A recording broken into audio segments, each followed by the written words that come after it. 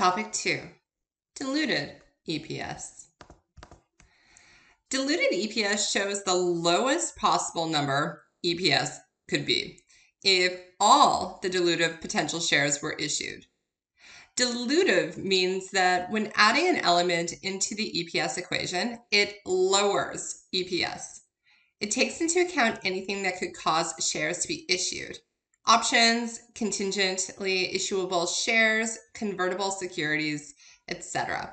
Essentially, we want to see the worst that earnings per share could have been during the year. The process. The process starts with calculating basic EPS as shown in topic 1. Then you identify all potential common shares, or PCS. Calculate the individual dilutive effects of each type of potential common shares, sort of like mini incremental EPS.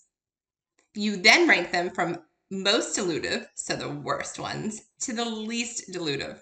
You add one by one of these mini incremental EPS to the overall EPS calculation until it lowers the EPS lower than the dilutive effect of the next individual item. Options are only dilutive if they are in the money. If they weren't in the money, then nobody would exercise them. Friendly reminder, in the money options have an exercise price lower than the current market price. There are no adjustments to the numerator because remember, the numerator has to do with net income. And when people exercise options, even if they pay cash to exercise such options, cash does not impact net income. We then would adjust the denominator by adding the amount of shares that would be issued if in the money options were exercised using the average share price for the year, and at the same time deduct the amount of shares that would need to be repurchased if the company used the proceeds for the in the money options to immediately repurchase the shares. So in essence, what you're doing is you're adding the total number of EPS in the denominator. You're adding the total denominator by the amount of free shares that in the money incremental amount would purchase.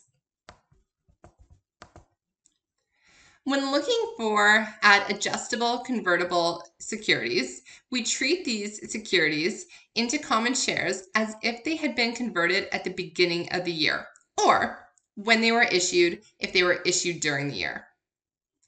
We would adjust the numerator by adding back preferred share dividends or after-tax interest that would have been saved if they had been converted at the beginning of the year. We would adjust the denominator by adding shares that would be issued if the securities were converted. Contingent shares. There is no adjustment to the numerator. If the contingency period has not expired and the conditions are met as of the end of the year, we would include the contingently issuable shares in the denominator. A question. Dolphin Inc. has 2,000 options outstanding that allow the holder to purchase common shares for $25.